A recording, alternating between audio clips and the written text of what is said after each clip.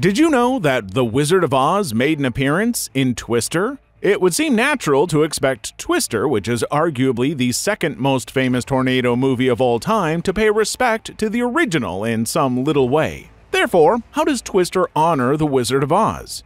When Helen Hunt's character flashes back to a memory from her infancy, The Wizard of Oz receives its first mention. The same breed as Toto, Dorothy's dog, she had a cairn terrier puppy.